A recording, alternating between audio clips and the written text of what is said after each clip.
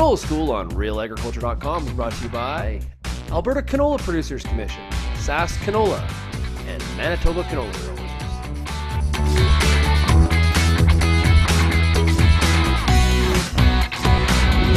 I'm Lindsay Smith with realagriculture.com. I'm joined today by Jan Dyer. She's the Director of Government Relations with the Canadian Canola Growers. Welcome here, Jan. Thank you. All right, so Jan, lots of discussion. Of course, Parliament is now back in session, which we've got all sorts of laws and lovely bills coming forward. Take me through how a bill comes to be and how then that bill moves through the process and becomes law. Okay. First of all, I would say that most legislation, the bulk of the work goes on ahead of time. Before you see the bill in Parliament, there is usually extensive study, lots of analysis, lots of consultations, either written in person, town hall meetings, formal submissions. There's a vast array of mechanisms that can be used in formulating a piece of legislation. For example, C-18 that's currently before Parliament, the Agricultural Growth Act, is actually a larger bill that combines a number of amendments to various pieces of legislation that require updating. So the government's taken the opportunity to take all the input from the consultations that they've had on the various pieces of legislation that need to be updated and put it in one bill for consideration, and that in turn will update a number of other pieces of legislation. It's an efficient way to do a number of things at once when some of the subjects are related. So now that's sort of what goes into a bill coming forward. But of course, once a bill is presented, there's then a process to which groups like yourselves and other interested parties and industry can then still discuss what's going into that bill. So walk me through sort of once a bill has been presented, what's the process? Well, the process is formalized in terms of how Parliament deals with it. Once a bill is formulated, after the consultations have been done, and I should say that farm organizations often have a big part in what goes into a bill at the beginning. They regularly speak to legislators and decision makers about what changes are required. There is often review of standing acts that are required by legislation. A number of acts, for example, that have regulatory mechanisms have built-in mechanisms that say they need to be reviewed every, say, 5 or 10 years. So those kinds of things go into the formulation of the bill.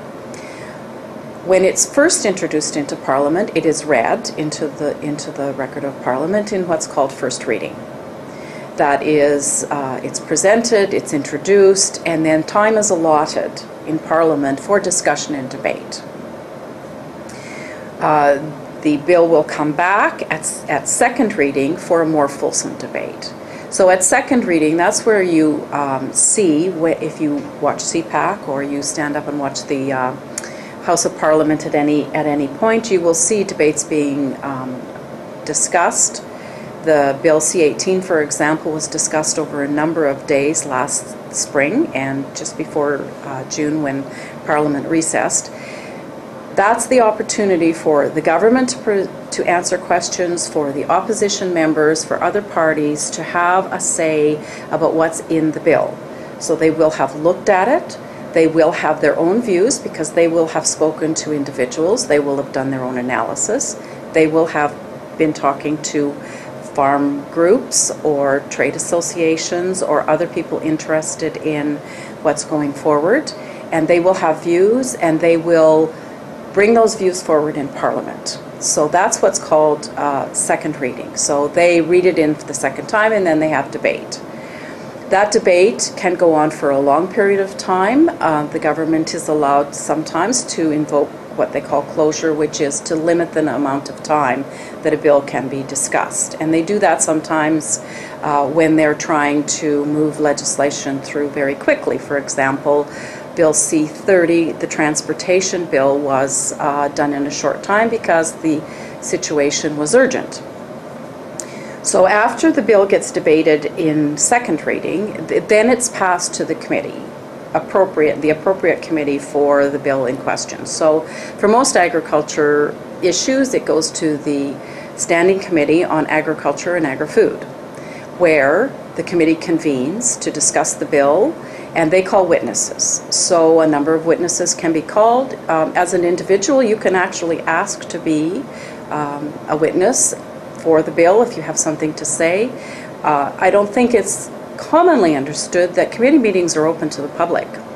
People can go and observe, people can request to appear, and on C30, for example, the transportation bill, we did have a couple of people who appeared as individuals. Sometimes they are academics. Academics often appear as individuals, but there was in this case one farmer who decided to appear as an individual, and that testimony was heard and considered.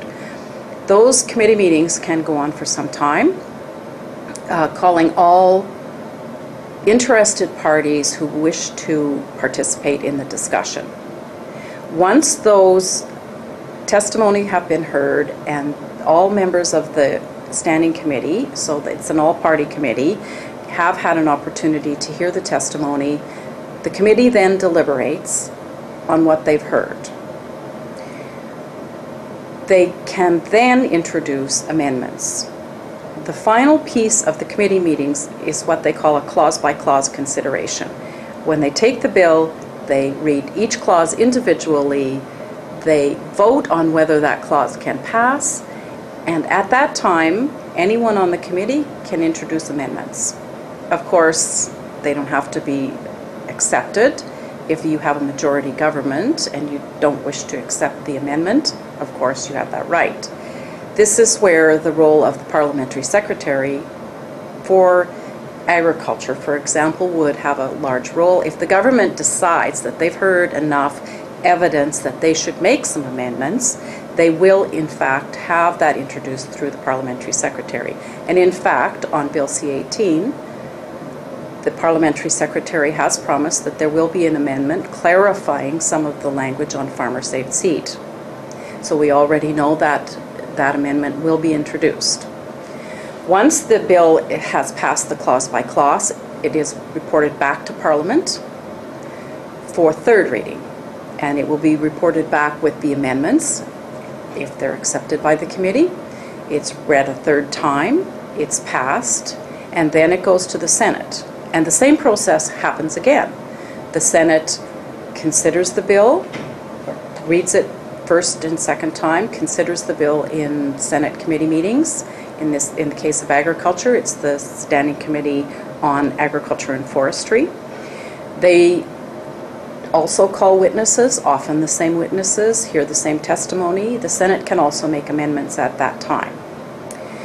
There's one other mechanism that we saw a lot in C-18 that I think is worthy of mention, and that is that individuals can petition to have their views considered on a bill. We saw lots of petitions on C-18. Various members of the public petitioned their MPs to stand up in the House and raise the issues that they were concerned about. In C-18, a lot of that was surrounding UPOV 91 and the right to save seed. So that's all input that the government hears when they're debating the bill that can lead them to change their mind about how they present the bill, make amendments, make adjustments. So once it's through the Senate, again after hearing all the testimony and passing clause by clause, then it goes for royal assent and finally comes into force. Bill doesn't necessarily have to come into force immediately after assent. It can come into force a number of days later or a period of time later. So not necessarily as soon as it receives royal assent does it come into force. After that, then there's the regulatory process, which is again an opportunity for public input on how the bill gets implemented. A good deal of how things actually happen in the regulatory process. So once it moves on to regulations, then again you have another formal period of comment going through what we call the Canada Gazette 1 and 2 process, whereby the government formally asks for submissions from the public on the implementation of the bill. Again, that's where farm associations have a big role to play, because farm associations follow all of those processes. They will make submissions on behalf of their members, addressing the implementation, addressing their concerns, continuing to push for the things that they've heard from their members. They can have heard from their members through open dialogue. They can have heard from their members through open annual general meetings where issues are raised on the floor. There's a number of various mechanisms that farm organizations use to gather that information. So there can be lots of input. There can be lots of opportunity for dialogue, discussion, for changes. And so the process is fairly lengthy, but again, it's a democratic process whereby people do get to have a say about the legislation, the regulations that follow, and how the policies get adopted. So now it is certainly a lengthy process, but there's, as you've sort of painted the picture, there's several ways and means that farm organizations or even individuals can stand up and say what they would like to see or would like to see changed, or why a certain clause might be important to them, or the other way.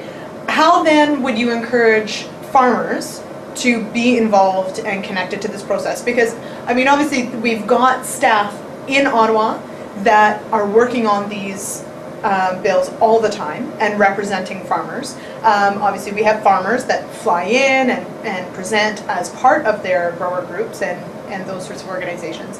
As an individual, how could you encourage a farmer to be connected to this process? Well, in the case of our organization, we hear directly from farmers all the time. They email us, they call us. The Canadian canola growers has the advantage a little bit in that we hear from growers on a daily basis when we administer the programs for them. So farmers often take that opportunity when they're applying for their cash advances to tell us about other things that concern them. We take note of that. We listen to their concerns. We have dialogue back and forth with them as individuals. But primarily, the way that input comes to us is through our board of directors. Our board of directors are all farmers. They are all elected in their respective regions within the provinces that we have members in, so Ontario, Manitoba, Saskatchewan, Alberta, and BC.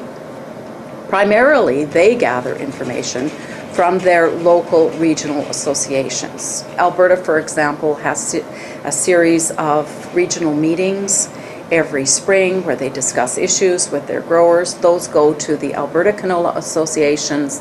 Then the Alberta Canola Association representatives on the CCGA bring those issues to us. So that's where we make the decision about what to follow, and we give the information back out to them. For example, on transportation this year, we are actually going out to help with some of the discussions about how the Bill C-30 has gone through, what the implications are for growers, what the regulations imply for transportation, etc. So it's a two-way dialogue where we hear directly from farmers, we tell them what we think is going on in Ottawa and other places, and so that's how the information gets exchanged. Wonderful. Thank you so much, Jen.